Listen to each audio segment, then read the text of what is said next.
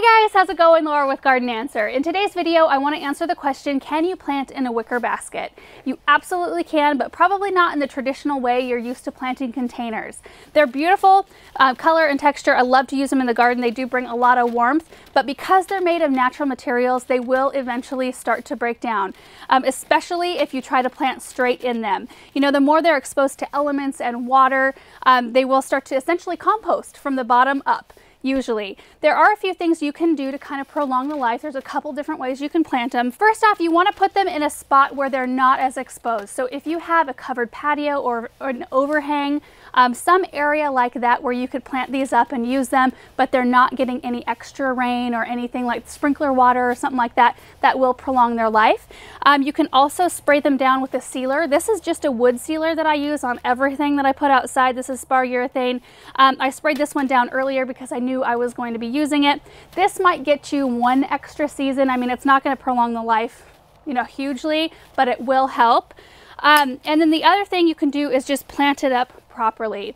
So that's what I'm going to show you today. There are two ways to plant them. You can line them and plant them like you kind of would a normal pot.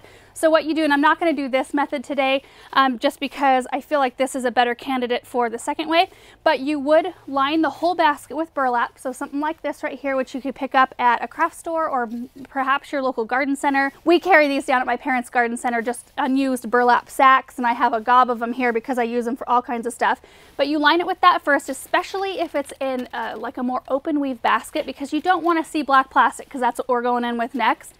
So you'll do either moss or burlap first, then you go in with a thick plastic. You could use like a heavy-duty garbage bag or something like that. Then you put that on the inside, but you won't see it in the end because you've got your burlap layer. Make sure to cut holes for drainage. That's super, super important to keep your plants happy. So do that after you're done putting the plastic in, and then you introduce your soil, plant up your whatever you're putting in your basket, and then when you're all done, you take both that burlap and the plastic layer and just trim it right around the outside and kind of fold it over just the edges, and then you can top dress the soil with either more burlap, pine cones, moss, whatever, just to kind of cover up the mechanics of the planter. Now, the more heavy duty your basket is, the longer it's going to hold up, because where you cut your drainage hole, water will be going out of that. It will be making contact with your basket, so it will eventually rot it out down there. But like I said, this is not a long-term thing. It's just something fun to use for a season or two, and you can usually find these for really inexpensive at thrift stores or flea market stuff, something like that. So the second way you can plant them is kind of the cheater way, I think, because it's not truly planting. What I'm going to do is just countersink this inkberry holly. This is called a strongbox inkberry holly, right down inside the basket, and then I'm just going to cover the whole thing up with burlap. But the thing that you want to do, and this is actually the way you can get the longest life out of your basket, is you want to put your plant, your pot, in a saucer inside the basket. So any water that comes through the bottom of the pot is going to collect in that saucer, and then I can pour it out.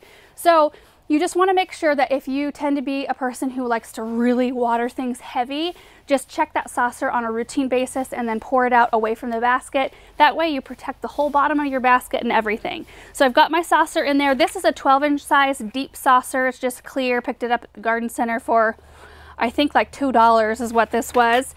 Just put that down at the bottom, and then I'm going to take my holly and just put it down like that.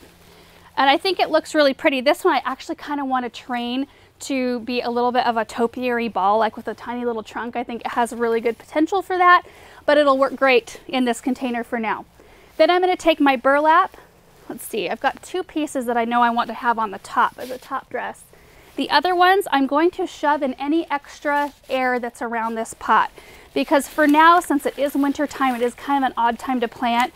I want to make sure that there's no extra air around it. I want to give this plant as much insulation as I possibly can. So I'm going to just go ahead and do that really quickly, get it snugged in there really tight.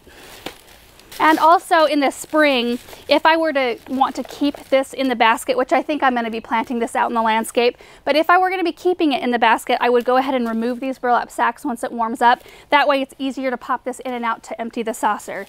Right now I'm going to be giving it very minimal water through the winter. Okay, so I've got 2 bags left, and I'm just going to use these as a top dress. One of them is going to kind of come around the front side here. And I can't see what this looks like, so I hope it looks good. I might have to do a little extra tucking once I can come around the front there. So I like the angle of the shrub. I think the whole thing is pretty. I love the basket. I think the burlap actually adds a really pretty textural element. It adds more warmth, and it's serving a purpose too by keeping the plant a little warmer. I am going to be putting this up by our back kitchen door, which I think will be helpful for this Strongbox Ilex, because this is a zone 5 through 9 plant. We are a zone 5, and if you are planting something in a container and you want it to overwinter, you always want to choose a shrub that's rated 2 zones lower than your current growing zone. So like for me, I live in a zone 5. It's safest for me to plant something that's rated at a zone 3, which I don't always do, obviously. I'm not doing that today, but I do also have some plants out in pots right now. I've got some boxwoods that are a zone 5 that are doing great so far. Our winter has been mild, but I will be keeping an eye on our weather, and if it does get close to 0, I probably will bring this back into the cold frame to make sure that it survives. And just a couple more things about this plant, because I'm excited about these. I'm going to be planting a lot more of these. You'll see these in a lot more videos.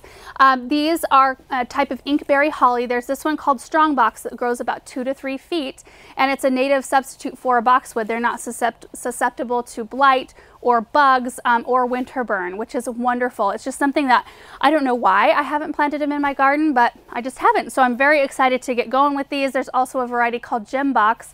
So this one actually blooms little white blooms in the spring. And if you happen to have a native male variety already planted nearby, those flowers will develop into bluish black berries later on in the season. But I don't think there are any male varieties commercially available at this point. So for most of us, they won't form. And kind of a fun fact about the berries that I had no idea about is apparently they were used by Civil War soldiers as ink for their personal correspondence. I thought that was really cool. I read that on the Proven Winners website. And last, they take really well to pruning. So just like boxwood, you can train them into topiaries and train them into hedges, and they take really well to that. So that's super important to me in my garden. So now the only thing left is to take this up to the kitchen door and get it all placed. So this is the back kitchen door right here, and as you can see, I haven't done very much with it. This is all I did all winter. I hung a wreath, and that is it. So I'm going to be replacing the doormat because this one's gross. I've cleaned it a ton of times, but it's pretty wore out as well. And then I'm going to be storing this until next winter. So I'm going to bring the container in and then a couple new fresh elements. So I've got the basket right here, and I just want to set it to the left of the door like that. Doesn't that look pretty? I love it. So this is kind of a weird door because I really can only do either I have to flank it by putting pots down on either side, or I can only do one because there's only enough room on the one side. So let's get rid of this. I've got the other two things right around here. See, I already brought them out. So this is the doormat that I'm using. Simple. And then let's take this off.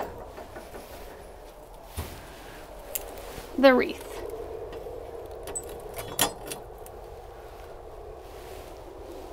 Okay, now whoop, it's not straight. So I just got done making this wreath. Not super happy with it, but it does look bright and fresh, and that's kind of in the end what I was going for. I just wanted to just perk this area up a little bit, and I think that these three things have done the job. Sometimes it does not take much to make something look a lot better than it did before. So anyway, the basket will live here for this winter. I'll only water this probably every 2 weeks, which is typically what I do with all of my plants and containers. Same goes for like this window box right here. I give it water every 2 weeks. It's looking a little tired. We're all ready for spring around here. So anyway, to get back to the original thought of this video, you can plant in baskets. You can either do it the cheater way like I did, and it's very fast and easy and it doesn't take very much stuff to do it, or you can line your basket and plant more traditionally straight in soil. Your plant will be happier for a little bit longer, but baskets aren't a long-term solution. So honestly, planting them like this is just probably every bit as good as planting them straight in soil in the basket. So anyway, hope you guys enjoyed this video and hope you learned something new, and we will see you in the next one. Bye.